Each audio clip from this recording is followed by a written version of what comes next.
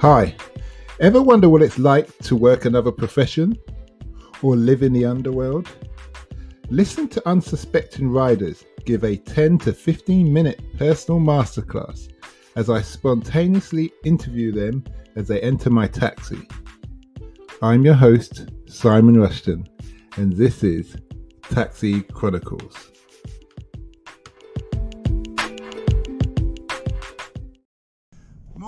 Morning. Yes, we're back with another episode, another story.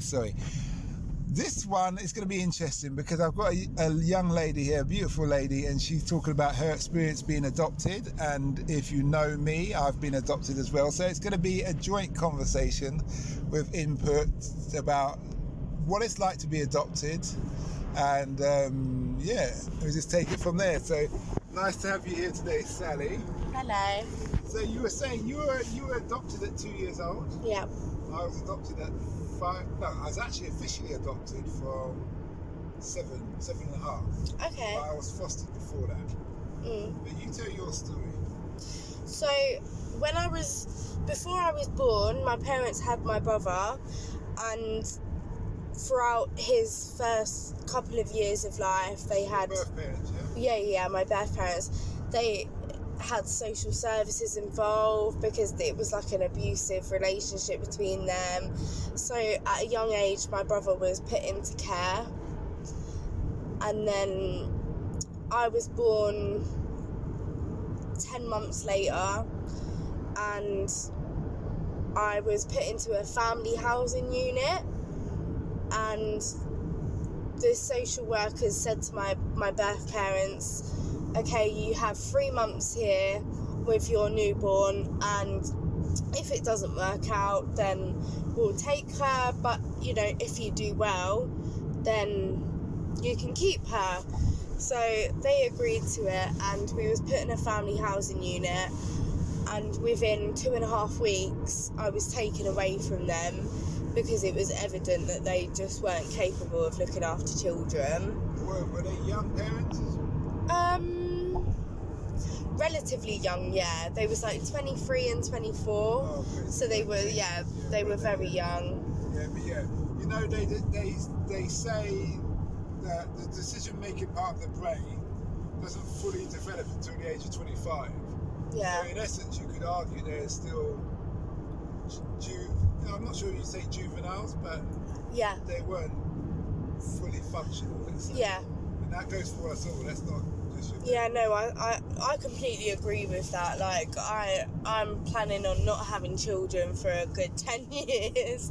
Okay. Like, because I know, like, I want to do everything in life that I want to do, and I want to live my life, and I want to be fully able and fully capable of looking after myself, let alone 1, 2, 3, 4, 5 children, because you never know how many you're going to have. But I want to be able to be completely stable within myself before I bring another life into the world.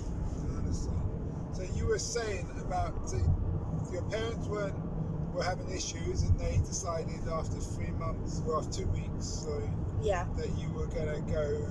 Did you go to children's home? Or so I was going to go into care, but my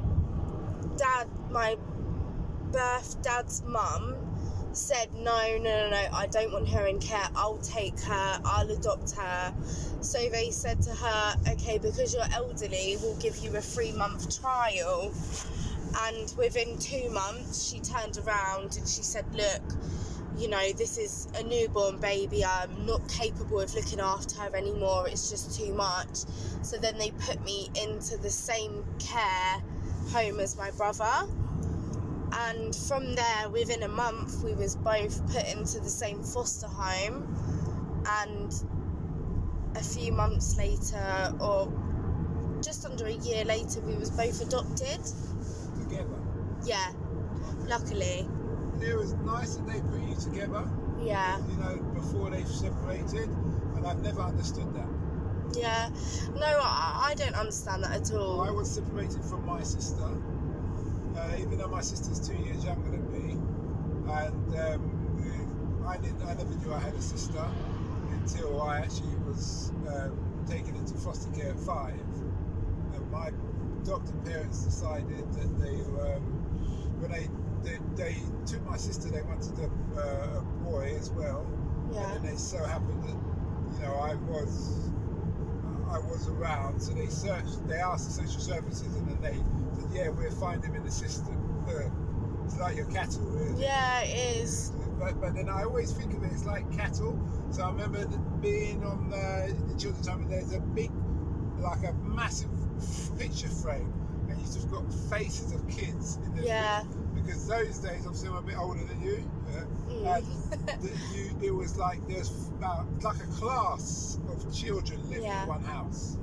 There's like a good 30 plus of us in this one house, and the room I was in was like loads of bunk beds, and sometimes you could share bunk beds with another child if you're small. Like obviously, so I was one of the youngest and things like that. But I always saw it as a marking. Yeah. Because potential parents would come and look at the pictures, and it's sad because the older ones wouldn't get to look in. Yeah. So if you hit a certain age, you're just... Then it's almost inevitable that you're going to stay in the care system. Yeah, until you're such and such.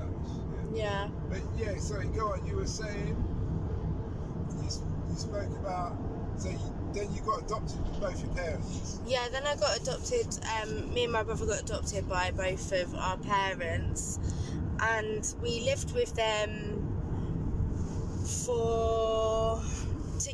together we lived with them for 6.5, 7 years, and then my dad had an affair, so both my parents separated, and me and my brother were between both parents for a long time. Like, we moved from location to location to location with them, and in the end, like now in the end, it turned out that I don't speak to my dad, I don't see my dad, I don't know him. What about your mum? He lives with him. Your mum? My mum? Yeah, your adopted mum. What about her? She lives with her boyfriend in very far away. Very far away? Yeah. And your brother, what's he doing? He lives with our dad. Okay. I remember when I was younger, I always looked at it like I'm going to have my own family and do it right. Yeah, like from a very, very young age, because my parents like made it very clear that, you know, we're not your parents, but we're here to look after you. We're gonna be your new parents, and we're gonna take care of you. From a very young age, like, it wasn't a shock when I was told, okay, you're adopted, like, you know, we're not your actual parents, but we are your parents. So I was never upset, shocked, scared, or angry at that. It was just like, okay, that's fine, let me get on with my life. And from then I painted like this perfect picture in my brain of me, my dad, my mum and my brother, and we was all a happy family, and we was going to live together forever, and everything was just going to be perfect, because this is my second shot at life. Like, I've been given this amazing chance to have a great life, because obviously my life with my parents wasn't going to be amazing, it wasn't going to be good, and these parents are going to make my life for me, basically. They're going to be the making of me, they're going to set my life up for me. And when I was about 7, my dad had an affair, and that was like the breaking of me.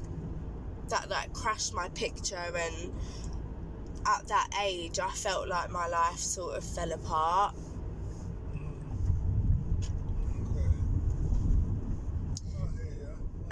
And from then, like, I developed like problems at school. Like, I was before I was like a golden student, like I was like a teacher's pet, and I would do everything, say everything I needed to, but the moment that almost like my world came crashing down, I was like almost like a terrorist.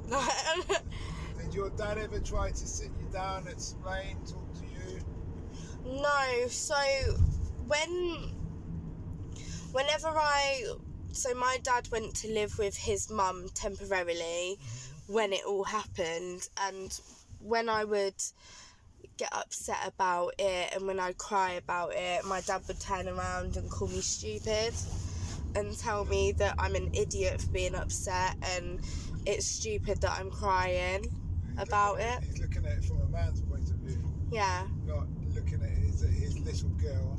Yeah. And it's probably also uncomfortable for him, so he's dismissing it. Looking back at it now, I think it was also a bit of guilt as well. Yeah, that's what I mean, yeah. Because how could you see your daughter in that kind of state at such a young age from something that you've done? Yeah, but like and as a bloke, I can say certain things may not compute. Yeah. Because it's like, oh no, and especially we don't know what his father's like. Yeah. So cheating is part and parcel. It's a bit part. Look at the royal family, for example. You always have a mistress. So what's the problem? Yeah. What's Diana got upset about? And my dad's dad did exactly the same thing. Exactly. You see. So, yeah, and how did he take it? Did he take it well, or he just saw it as like? He disowned my mum. Wait. Your dad's dad? Yeah, my dad's dad disowned my mum. Because from my perspective, it was almost as if she was now the problem. Oh, because she didn't put up with it? Yeah. Oh, I'm with you now.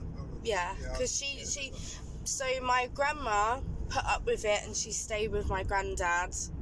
And they lived there happily, not so happily ever after. But my mum didn't put up with it and told my dad to fuck off. Yeah. It's always an interesting one. When I was in my 20s, I was on the coach trip. We were going to Istanbul. No, it wasn't a coach trip. We were driving, but we was in Istanbul on the coach. Yeah. So we had flown over there. So I was part of the study. But point being, I was talking to some ladies on the coach. Yeah. And what I said to them, I gave them a story. I said, imagine you're married and you've been married for many years. You've got 3 or 4 kids with this person. And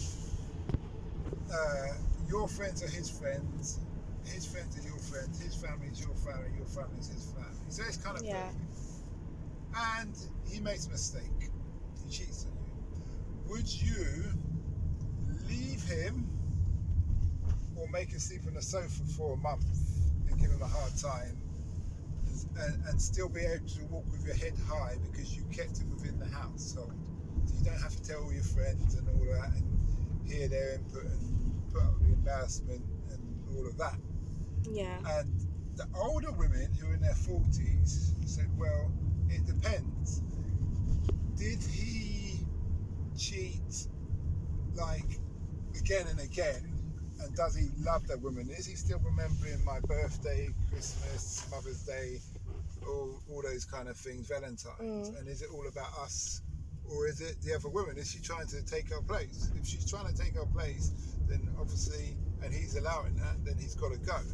But if it's just like, then I'm going to punish him, but he's not going anywhere. He's my man and we put in too much work. Yeah. And why am I going to go to somebody else who could just do the same 10 years down the line or whatever? Do you understand? Yeah. Now the younger ones said, nope, he's gone. Yeah. He's gone. that would be my answer. No, yeah, but I understand. But it was interesting seeing the different analogy, the different frame of mind, depending on where they were in life. Because the older women were all in their 40s. I was in my 20s at the time.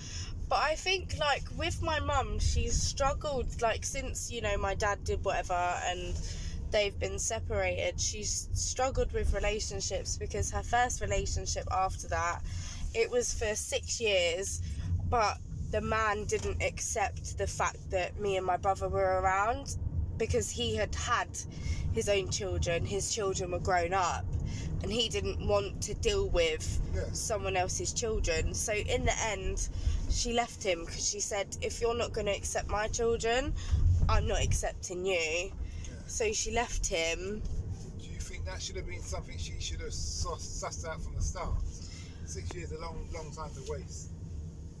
I mean, I guess I'm biased because it's my mum, and all I want is for my mum to be happy.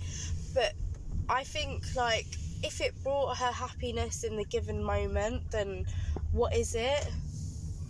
Like, if she was happy for 6 years, then that's great for her, because, like, she was supposedly happily married for 25 years, and then my dad did had an affair and completely broke her. Like, from such a young age, I would be in bed and I would hear this noise, and I'd go downstairs and I'd see my mum, laying on the floor having a breakdown. Like, oh, is it? So it really affected her, didn't it? Yeah, it really affected her. Yeah. Because some women don't think their partner could ever cheat on them because they're very nice. Yeah, no, she never ever saw it coming. And to see, from such a young age, to see my mum like that, like, all I've wanted growing up and being older is for my mum to be happy.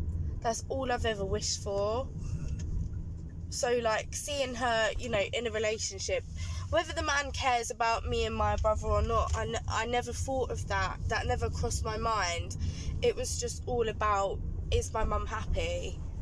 And as long as my mum looked happy to me, then I was happy with what she was doing.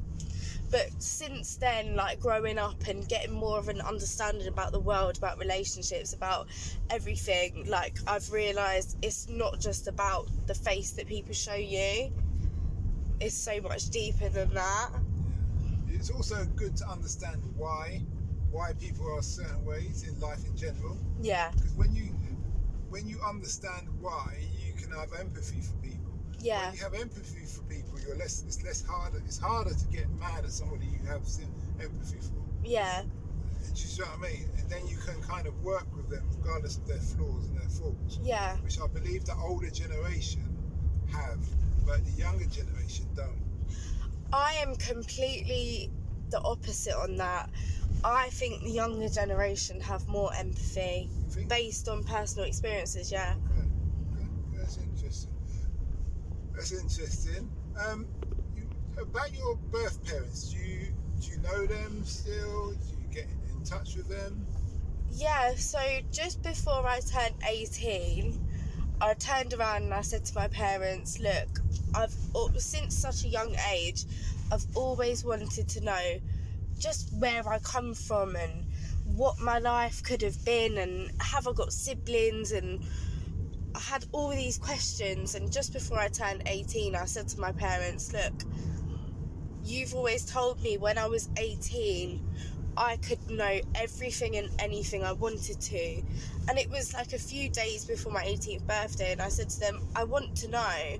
So they gave me my my folder and all my files and everything, and I looked through it, and obviously I got really emotional looking through all of it, and I found out that I have 6 other siblings, and more on my 6 other siblings on my mum's side, more on my dad's side, but nobody really knows them. And there was a letter at the back of all of the files and all of the documents, and it was from my birth mum, and it just, like, briefly, it just stated, like, her name, her address, just a little bit about her. And did she write it? Yeah, it was handwritten, and it was just basically a letter to say, like, if you want to know me, here I am. And when I read that, like, I got really emotional, and I started writing a letter, and then it sort of went through my head, like, oh, what if she doesn't live there anymore? So I just kept thinking to myself, like, I wrote out the letter that I wanted to send, and I just kept thinking, oh, like, what if she isn't there anymore? So I kept thinking to myself, and I thought, because she's got such a unique name. I've never ever heard anyone with the surname before, and rarely any people with the first name. I thought to myself, let me look on Facebook. So that night at like 3 a.m, I looked on Facebook and I found her and I messaged her, and then from there I've just sort of been building a relationship with her, and both of my adoptive parents know that, and obviously I don't speak to my adoptive dad, but I speak to my adoptive mum, and she's really supportive of it. Do you feel that you need to build a bridge with your adopted dad? Just for closure? Even if you have a sit down, you say how you felt and what everything was, and if he doesn't want to take anything or go with anything, or even if you don't, at least you said that and you're at peace. Do you see what I mean? Necessarily to... I guess, yes, in a way, because I'm curious of, like, where I come from and why I'm wired the way I'm wired and why I am who I am. Because I know my birth mum, so it would be interesting to know my birth dad and to sort of get a picture of it all. Yeah. So that's... Yeah, I see. I only say that because for myself personally, there's certain things I had to address. My family is very big on my mum's side. My mum's one of 15, my dad was one of 10 on both sides. And it's like, and that most people, I had other family members who were vast, like cousins with 22 children.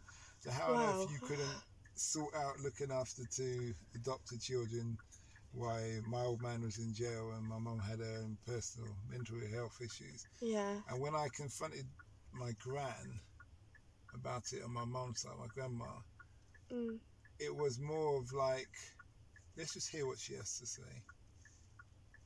And she didn't really have anything to say. And then at least that was it. Like, she's dead now. She died, a year or so ago. But I didn't feel, and I just felt disappointment. Yeah. That she couldn't do her job. Yeah. And she does her job to some of the younger cousins, but it's life. Yeah. You just have to accept things. But at least I had that kind of closure. Yeah. And that's why I mean, like, personally, when I first started to get to know my birth mum, like, everything was like a movie, like, as you can imagine. It was amazing. And then sort of a year along the line, I found out that she was lying about things and she wasn't giving me the complete truth. So then I was sort of filled with, like, disappointment. And I thought to myself, like, well, if you've lied about something this little, what else have you lied to me about? So I spoke to my, like, siblings that I know and extended family, and then I found out a lot more that she'd lied about. So since then, I'm still yet to speak to her and confront her about it. But personally, since the first time finding out, she's lied about this, I thought to myself, I'm never ever gonna get the truth. So I've sort of accepted that myself, just knowing I'm never gonna get it. I'm never gonna really know why and what happened. I would say this, as a mother, if your children are taken away, it's not like as a father if your ex-partner runs off with your kids. It hurts as a father, but as a mother, if your kids are taken away from you, it's like a real... It says something. Yeah. And why I say it like that is because... No, it's a bit like if a woman can't have children, she may not feel like a full woman. Yeah. And so there's an element of probably a denial where your mum will lie or deceive, but in her mind it's the truth now because she's in denial because she felt so bad. Yeah. And that's not to justify it. Or it's for like a good cause. Yeah. But that's not just, what I'm saying is that doesn't justify her action. Yeah, Because wrong of is course, wrong and right is right. But she can kind of, it's just the way the human mind works. When you've done something it was really wrong, and you actually sorry about it, and then you kind of make a way to invalidate or give your own version of making yourself feel better. Yeah, to like justify everything to yourself. I have one last question for you. You've been very patient on this journey. If you could improve the social services regarding how we are dealt with as children who are adopted and fostered and go through the system, what would that be?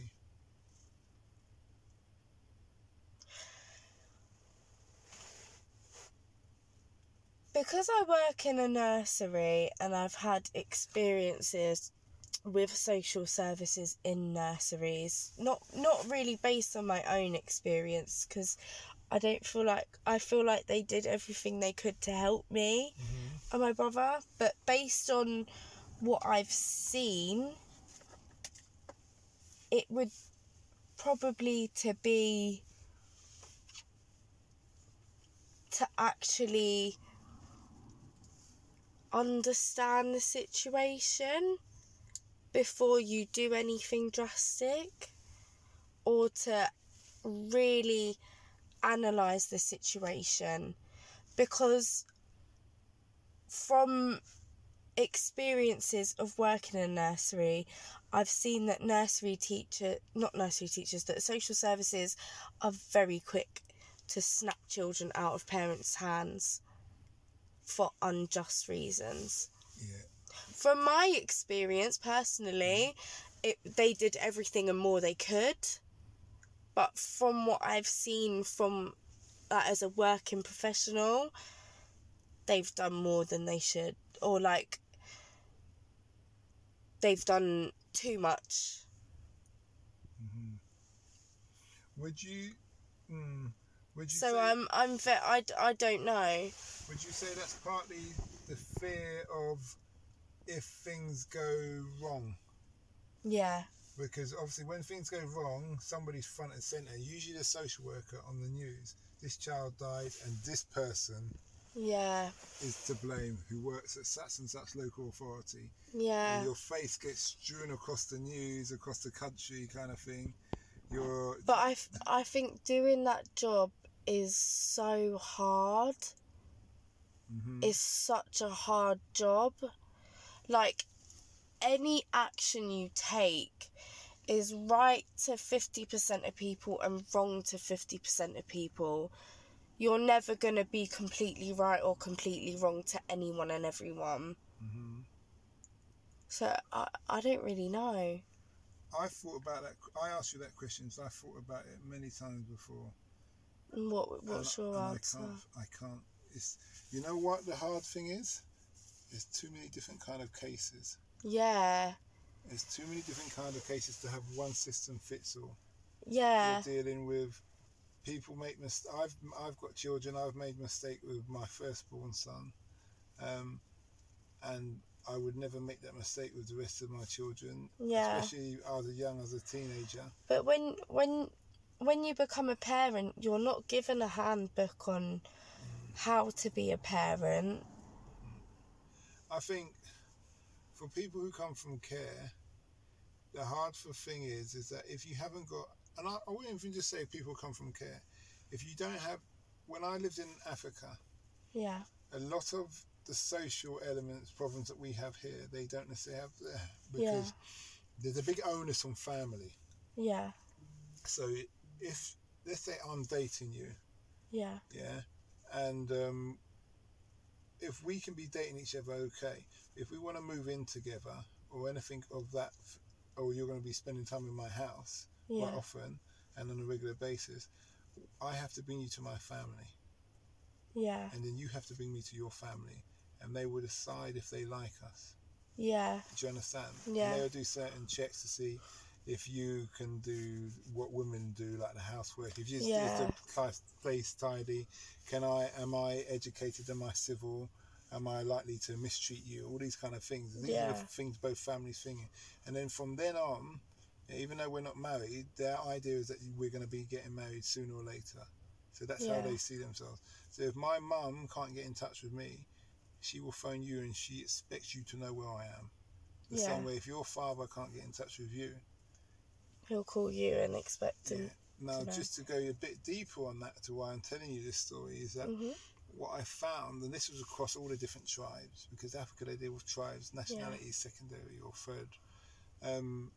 What you have is, if we're having a problem in our relationship, let's say I'm coming home late all the time from Friday night, Saturday night, Sunday night, you're getting upset. So you can go to my uncles or my sisters and say, this is the situation. My sisters will explain to the men in my family and they will have a word with me. And I'll say, yeah, but I can't, I'm always with her, blah, blah, blah. And they will sit me down and say, listen, you're married now. Yeah. Look after her. You have to take her out at least once a week. Yeah? Sundays are time for family. It's not a time for your friends. Yeah. Saturday night, you may go out with her or may go out with your friends, but you at least take her out one night. So choose what night that is, and you look after her and don't embarrass us. Yeah. Now that is structure, it's order, and there's also a pressure for you not to embarrass your family. Yeah. Your family's everything. When you're sick, you're going to rely on them, all these kind of things. We don't really have that here. No, 100%. And because we don't have that here, we get a lot of social problems. And the English, unlike the Irish and the Scottish and the Welsh, they kind of see family as husband, wife, and two children, and a cat and a dog and a budgerigard.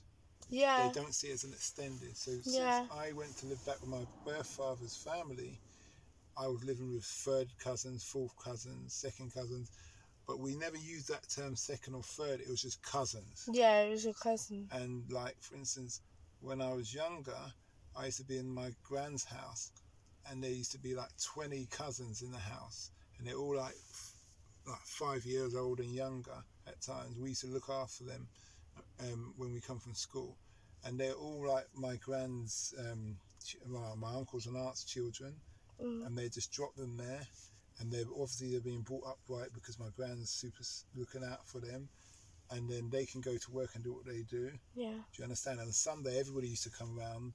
The whole thing used to be like 50 people plus. Every room you go into, even the bathroom's got people in. Yeah. And it used to be like that every Sunday. And that's when I really understood about how family is, my own culture, and that different thing. And I think that's very valuable. And how family is really meant to be. Yeah, and I see that as priceless. And if you don't have that structure, now I've told people this before, and some people say, no, that's too many people in my business. Because when you want to separate, if you want to separate from that person, I have to tell my family why I want to separate. I have to tell your family. And I can't tell them any half-ass answer. I've got to give them a good justification. Yeah? So in the sense of like cheating, if you're saying you want to leave me or I want to leave you because there's been infidelity, they will say to you, okay, so what are you going to do? You're going to go and find another man, you've got somebody other man's kids, and then he may cheat on you. Yeah. And what are you going to do, move on again? Or are you going to try and sort out the problem? Because he's cheated on you, why? What was wrong? What's the thing? You need to address that. Yeah. And if you're going to address it, then it's worth fixing. So, and it was a very interesting experience. I spent 5 years in Africa, 10 years traveling around Africa and the Middle East and Asia. And when you see the cultures, cultures are very similar between the Asians, Africans, and Arabs. Very, very similar, but it works. Yeah, it works. It works. And regardless of, well, feminists might say this or other people may say that, I just disregard that because I see that it works. Yeah. And I'm learning. It's hard transition from Western culture to understanding thing, but once you get it, it makes sense. Yeah, it makes sense, yeah. So I was meant to do it last year, but it never worked out because of COVID.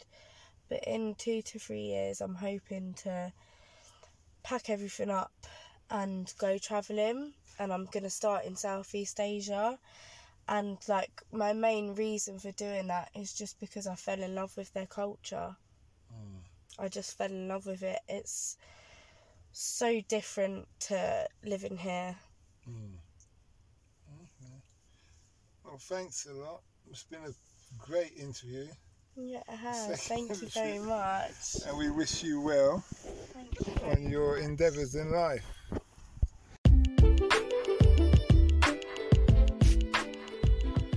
We hope you liked that interview. Don't forget to like, share and subscribe to get the latest daily episode. Ever considered investing in the continent with the fastest growing economy and population on Earth? The same continent that holds 30% of the world's known natural resources? Then listen to our sister podcast, Africa Investor Stories, where you will hear real investors with real stories from around the world share their experience of investing in Africa. We post Monday and Thursday at 10 a.m.